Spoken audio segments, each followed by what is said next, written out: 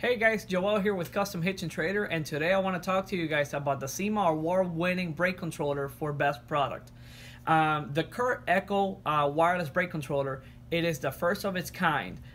This brake controller, it's fantastic. I mean, it's lightweight, it's wireless, you can take with you anywhere. And the way it works, you simply just pair it up to your cell phone. Whether you have an Android or an iPhone, it works with both operating systems. And all you have to do is download the application on your cell phone and pair this device onto your cell phone.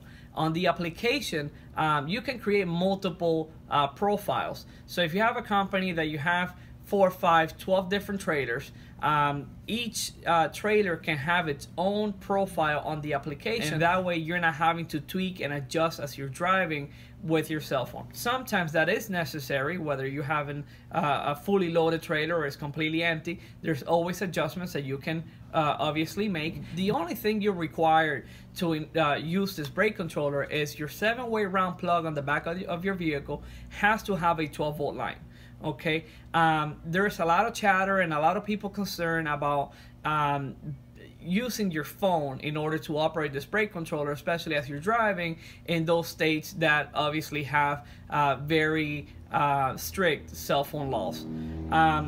I spoke with Curt, and one of the things they're saying is they're looking to develop and release an actual dashboard with an interface in which you can operate this brake controller straight on your dash, and not having to use your cell phone or be grabbing a phone that might get you in trouble and earn you a ticket.